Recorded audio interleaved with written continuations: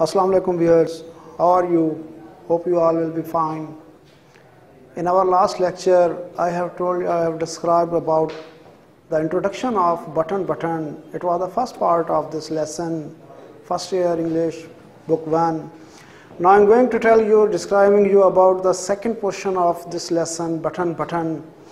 ہم دوسرے پورشن میں جب آتے ہیں، پہلے پورشن میں آپ کو بتا چکا تھا کہ کس طرح مسٹر سٹیورڈ سسپینس کریٹ کرتا ہے نارما اور اس کے ہسبینڈ کو بتا کر کہ اگر وہ بٹن جو بیضوی شیشے میں ہے وہ دبائیں گے تو انہیں $50,000 ملیں گے. تو یہ چیز سسپینس کریٹ کرتی ہے، لیکن یہ چیز آتھر کی گڈ نیچر کو بھی بتا دیتی ہے کہ کس طرح وہ ایک گڈ نیچر پرسن ہے. وہ فور بغیر کسی مزاحمت کے، بغیر کسی تردد کے، وہ فوراً مسٹر سٹیورڈ کو اس کے ساز و سامان کے ساتھ نکال دیتا ہے، محض اس وجہ سے کیونکہ وہ بتاتا ہے کہ دنیا میں کوئی مر جائے گا جسے وہ جانتے نہیں ہوں گے. تو یہ چیز آرتھر اس کو اچھا نہیں سمجھتا کیونکہ گڈ نیچر پرسن ہے، لیکن نارما خاموش رہتی ہے. اب ہم آتے ہیں دوسرے پورشن کی طرف. تو اس لیسن کے تو اس میں وہ شام کا وقت ہوتا ہے، نارما سارا دن اسی مخمصے میں رہ جاتی ہے. جب 8 بجے مسٹر سٹیورڈ اسے ملنے آتا ہے اور 8 بجے کے بعد سے باقی ساز و سامان کام کاج کرنے کے بعد وہ اسی مخمصے میں رہتی ہے. تو شام کے وقت جب آرتھر رات کو کسی وقت جب آرتھر سونے کی تیاری کر رہا ہوتا ہے تو نارما پھر آرتھر کو وہ بات یاد دلاتی ہے کہ یہ کیا چیز ہوگی، تو کیا ممکن ہے، کیا ہو، کیسا ہو، ہمیں اس کی بات سننی چاہیے تھی. یعنی وہ اس کو اکساتی ہے، وہ اس کو اس بات پر آمادہ کرنا چاہتی ہے کہ وہ اس کی بات کرے، اس پرزے کی، اس چیز کی بات کرے، لیکن آرتھر اس کے بارے میں بات کرنے کو تیار نہیں. تو نارما ساری رات اسی 50,000 کے خیال میں رہتی ہے کہ 50,000 $50,000 از اے بگ اماؤنٹ. تو اس سلسلے میں دوسری صبح جب ہوتی ہے تو پچھلا پورشن تھا اس میں آپ کو یہ بتایا تھا کہ جب آرتھر اسے گھر سے نکالتا ہے تو مسٹر سٹیورڈ جاتے ہوئے ڈور کے ساتھ ایک کارڈ کا ٹکڑا رکھ کر چلا جاتا ہے. دروازے کے ساتھ ایک میز پر کارڈ رکھ کر جاتا ہے جس پر اس کا کچھ تحریر ہوتا ہے. لیکن جب وہ چلا جاتا ہے تو آرتھر یعنی نارما کا ہسبینڈ اس کارڈ کو پھاڑ کر اس کے ٹکڑے میز پر ہی اچھال دیتا ہے جہاں وہ اس کا کارڈ رکھا ہوتا ہے. نارما دیکھ رہی ہوتی ہے. اگلی صبح جب دونوں کام کے لیے روانہ ہوتے ہیں تو نارما اسی کارڈ کے دونوں پھٹے ہوئے ٹکڑوں کو، ٹارن ایجز جسے کہا جاتا ہے، پھٹے ہوئے ٹکڑوں کو اپنے پرس میں ڈالتی ہے اور جلدی سے جا کر آرتھر کو یعنی ہسبینڈ کے ساتھ لفٹ میں جا کر ملتی ہے اور دونوں کام پر چلے جاتے ہیں. تو نارما اسی مخمصے میں سارا دن کام پر رہتی ہے. شام کو جب ٹی بریک ہوتی ہے تو وہ اس کارڈ کے ٹکڑے کو نکال کر سکاچ ٹیپ یعنی شفاف ٹیپ کے ذریعے جوڑ کر دیکھتی ہے تو اس کے اوپر مسٹر سٹیورڈ کا نام اور ٹیلی فون نمبر درج ہوتا ہے. نارما جو مخمصے کا شکار ہے وہ چاہتی ہے کہ اس سے بات کرے.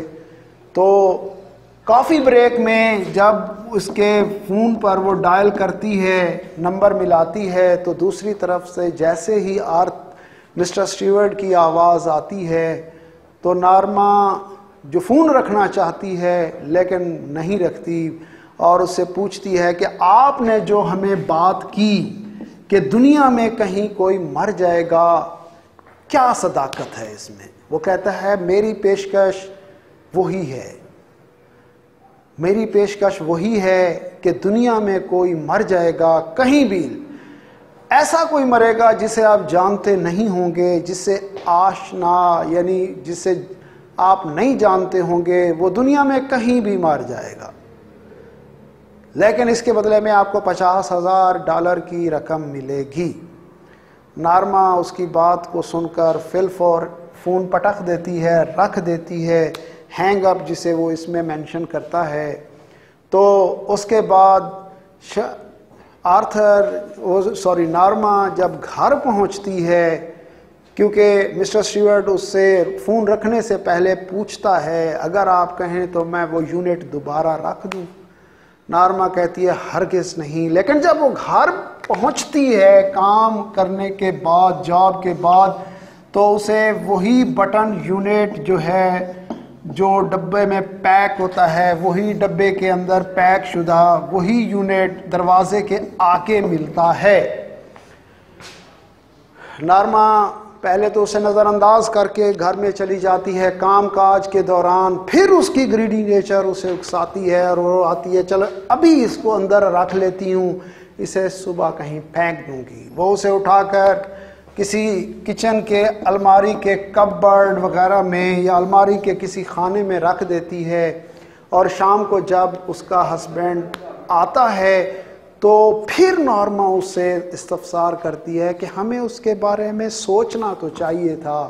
ہو سکتا ہے کہ کوئی خبتی پاگل ہو جو لوگوں کو اکسا رہا ہو، جو لوگوں کو چاہتا ہو، چیک کرنا چاہتا ہو، آبزرو کرنا چاہتا ہو، لیکن اس کا ہسبینڈ اسے پھر بھی کہتا ہے کہ یہ بہتر نہیں.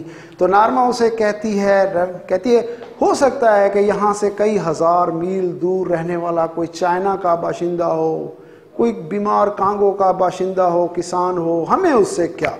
تو اس کا ہسبینڈ اس کے جواب میں کہتا ہے ہو سکتا ہے کہ ہمارے گھر کے ساتھ رہنے والی کوئی چھوٹی بچی اس کا شکار ہو جائے. تو باہر کیف وہ پھر بھی، لیکن یاد رکھیے گا اب آرتھر نہیں جانتا کہ کمرے اس کے گھر میں وہ ڈبے کا یونٹ آ چکا ہے. باہر کیف رات اسی طرح نارما دوبارہ خوابوں میں گم رہتی ہے کہ $50,000 ملیں گے. آرتھر کو بھی کہتی ہے، ہم ٹیمپٹ کرتی ہے کہ ہم جزیرے پر گھر لیں گے، ہمارے اچھا فرنیچر، گاڑی ہوگی، سب چیز ہوگی. آرتھر اسے پھر بھی کہتا ہے کہ ہم لے لیں گے، لیکن وہ نہیں جانتا کہ گھر میں ڈبہ موجود ہے. تو نارما پھر بھی اکساتی رہتی ہے لیکن آرتھر نہیں مانتا. یہی وہ چیز ہے جو ہمیں بتاتی ہے کہ آرتھر اسے ایک سٹیج پر کہتا ہے کہ تم وہی کچھ کہہ رہی ہو، بن رہی ہو جو میں تمہارے بارے میں سوچتا ہوں. یعنی وہ یہ سوچ رہا ہوتا ہے کہ شی از اے گریڈی نیچر ویمن، تو وہ اس چیز کو اپریشیٹ نہیں کرتا اور اس طرح سے وہ ڈبہ، وہ پیک، سب چیز نہیں جانتا. اگلے دن جب وہ کام پر چلا جاتا ہے تو نارما صبح سویرے صبح اس کے لیے چائے کا کپ اور میٹھا کیک وغیرہ اسے ناشتے میں پیش کرتی ہے. آرتھر جو اس بات کو جانتا ہے کہ اس کی وائف جو خاصی اس سے متنفر ہے یا رات کو ناراض ہو چکی ہے، تو وہ اسے منانے کی کوشش بھی کرتا ہے، لیکن وہ اس بات کو قطعاً نہیں جانتا کہ نارما اس ڈبے کو اپنے گھر میں رکھ چکی ہے. تو صبح سویرے جب آرتھر اپنے کام پہ چلا جاتا ہے، نارما گھر پر رہتی ہے. تو اس سلسلے میں نارما کو خاصی سوچ بچار اور گریڈی نیچر اسے اکساتی ہے کہ کیوں نہ اس ڈبے کو نکالا جائے. تو اس طرح وہ ڈبے کو نکالتی ہے جو اس کے گھر میں موجود ہے، اور فلف اور اجلت میں اس ڈبے کا بٹن جو ہے وہ پریس کر دیتی ہے. اور اس پریس کے حوالے سے وہ سوچتی ہے کہ کیا کہیں ایسا ہو رہا ہے کہ کوئی کہیں مر رہا ہے.